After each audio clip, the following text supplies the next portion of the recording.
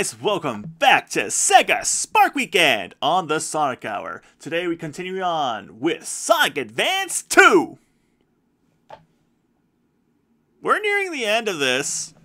This is like the last zone, and then we've got like a final boss kind of thing going on after this. Well, not final boss, but in the main storyline without collecting all the Chaos Emeralds. That's what we're going with here.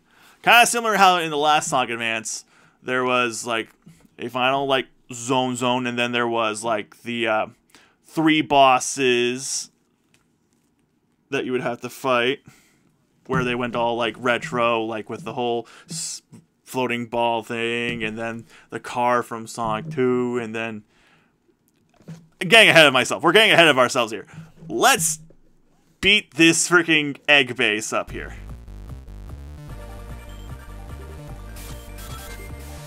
Oh, look at that, it's so cool.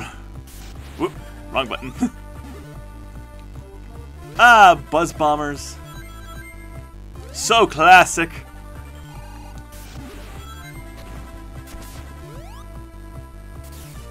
Whoopsie daisy. My life just flipped right above that. I think I'll go up. Haha, whoa boy. Don't want to get squished by that. I love Sonic's animation for that. Look, it's our homies from freaking Sonic Adventure. I love these guys so much. Every time they show up, I'm so happy. Can't remember what the hell their freaking name is technically, but I love them. And we fall into deep space. I guess I could have grinded on that one rail, but I gave up. Never give up. Never surrender. 3, 2, 1, go. I think there was a special coin up there. Special ring. I still need to look up what they're technically called. Ow! And when you get actually stung by a Buzz Bomber and not like shot at by one, it's a little makes me feel a little sad. Well, boy.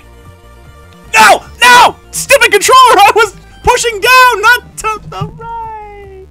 3, 2, 1, go. Ay, caramba.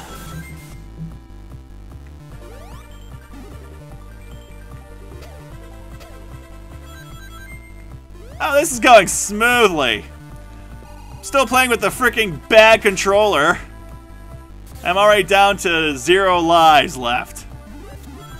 Oh yeah, gravity's a thing in this game. Whoa boy.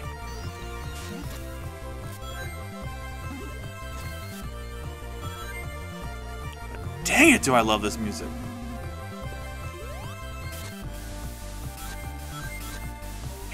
Look at this. I feel like I'm in space. Which Sonic goes into a lot when you think about it. Ever since Sonic 2, Sonic's just been going to space a lot. More than Mario.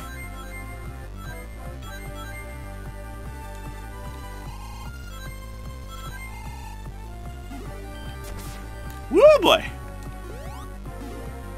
Yeah, I was actually having a conversation with someone about like what we think like are some of the best games made and stuff like that, and like someone was asking me, what do you think the best like 3D Mario is? I know a lot of people would say Odyssey, but since I technically haven't actually played that yet, I can't really say that I think it's the best because I haven't personally played it. But I think the best 3D Mario, I love how I just stopped playing the game just so I could have this conversation. I think the best 3D Mario has gotta be Mario Galaxy 1. I just think that one's just amazing. It was the first one to like really blow our minds with Mario, in my opinion, like on the Wii and stuff like that. A lot of people would think, hey, Mario Galaxy 2 is probably better. Well, yeah, maybe, but I think Mario Galaxy 1 had a bigger impact and just blew all of our minds first and stuff like that. Mario Galaxy 2 is just more of the same, really, with just some additional power-ups. And Yoshi. You can use Yoshis. And I botched that. Let's try that again. No need to fast forward. We haven't made that much progress in the past 5 minutes that we've been playing this. Oh yeah, remember this intro? So long ago. Not that long ago. Alright, so last time we were on this, all the other characters were blacked out. So here's Cream, Tails, Knuckles, and Sonic. All the characters have been unlocked in the main story that are playable at the moment. I say at the moment because there is a way to unlock Amy, but you have to play as Cream for that. Look at all these zones that we were playing at. And now back to Egg Utopia. 3, 2. Okay, let's try to beat this zone at least. Yeah, so when you beat the game with a specific character and you have all the Chaos Emeralds, you can actually unlock bonuses. Sonic unlocks the Chow Garden. Cream unlocks Amy, like I just said before. I honestly can't remember what Tails and Knuckles unlock, or if Amy unlocks anything.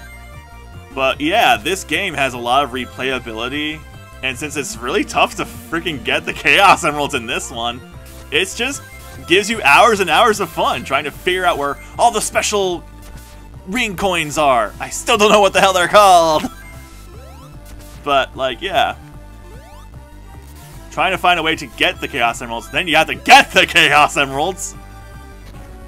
And, yeah, this is like one of the best Sonic Advance games. Well, there's only 3 of them, but crap! Yeah, I'm surprised I didn't just die.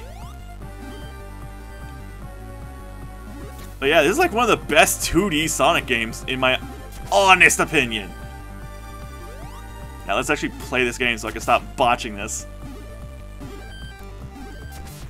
Aha, you ain't gonna get me that time, Mousebot.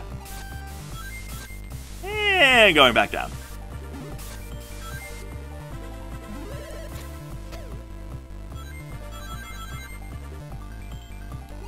And I was actually talking about playing this on Twitter, like, before I started uploading episodes for it. And, like, I was saying how I was feeling a nostalgia and stuff like that while playing this. And I was not expecting this, but, like, a lot of people were actually retweeting and liking my status, and I'm not used to that, to be honest. I'm the kind of guy who's used to, like, being invisible on social media. I mean, just for a bit. Like, yeah, I've gotten attention when it came to my Metroid animations. It's crap! Ha ha ha ha, bitch! Okay, let's get some momentum here. Like, my Metroid animations, definitely, I got a lot of cool friends from that. I did. And, like, I'm just so not used to actually getting attention on social media for stuff that I post or make. So, of course, when I share my videos and stuff like that, I get no attention. It's like, no one wants to see your actual work. Your, like, actual, like, hard work. I mean, my Metroid animations are actually really hard work, actually, so. I don't know what I'm saying. I'm just saying that I'm not used to attention, I guess. Back in, like, 2010, yeah, I kind of got a bit of attention when I started making Gamers Intel webcomics.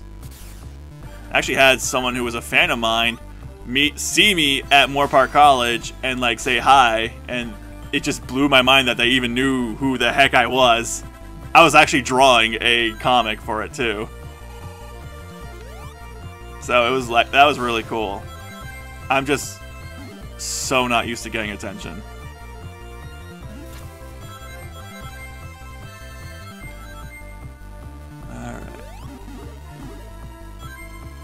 Actually doing a little bit of an experiment here on social media. I've been making a lot of these, like, persona, like, reaction poll things. Like, who's your favorites of the Velvet Room residents? Or who's your favorite animal mascot? Who's your favorite bro character? I've been doing a lot of those, and, like, you push the like button, hearts, care, and stuff like that for your specific character. And, dude, these have been some interesting experiences. experience, like, because you see, like, so many people say who they love and why they don't like the other characters, or that they love all the characters, and it's like hard for them to choose just one. It's just like such an interesting experiment that I can't stop doing this. Like, I'm just having fun, like, making these things now. I've only made so far the 3, and the animal one was the one that blew up the most. Like, everyone loves freaking A. Koromaru from Persona 3, and I was surprised that barely anyone liked Teddy, and then yeah, like some people liked Morgana, like, but Koromaru just has not been toppled. He's remained on top since that whole thing started. I mean, he's Koromaru. He's a doggy. Who doesn't love the doggy?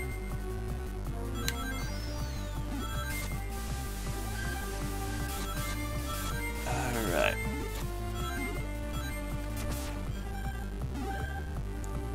Woo! Hey, we got one of those! And we didn't die!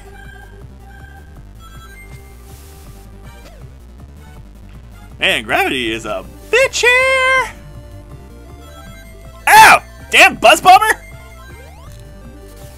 No, I was trying to spin. No. Ah, damn it! Alright, we got it. You buzz bomber bastard.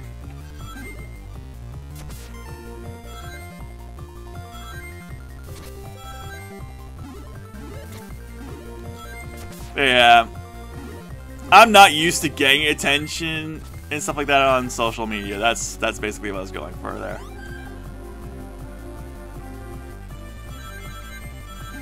Back when I started Gamers Intel in 2010, yeah, I got a lot of attention from my friends and from other people who were interested in the comics. But after a while, I just became the barely noticeable kind of internet personality guy. Yeah, people would notice me and stuff like that, but I wouldn't be the one who blew up or anything like that, like the Game Grumps or Markiplier or anything like that. I was just yeah, he exists. And I'm okay with that. I'm not doing this for a lot of attention. I'm doing this because it's fun. I love making Let's Play videos. I love drawing my comics.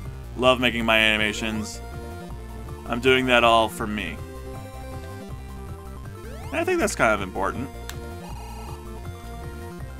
Now, do I like entertaining people? Oh, absolutely. I love to entertain people. I love to make people laugh and everything.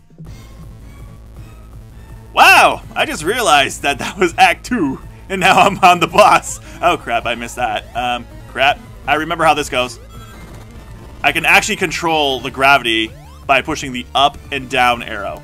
So if I want to go up, that's how I do that. I push up so I don't get blown up. Ah, dang it, I tried jumping over the leg. Gotcha, okay. I need some rings. Ah, crap, there were some up there. Oh, God. Ah, dang it, I missed those. Ah, crap! Okay. I remember how this works.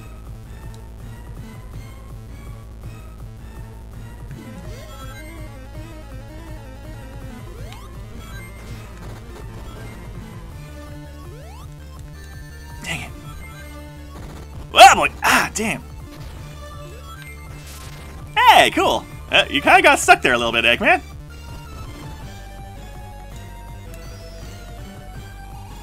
Oh, boy.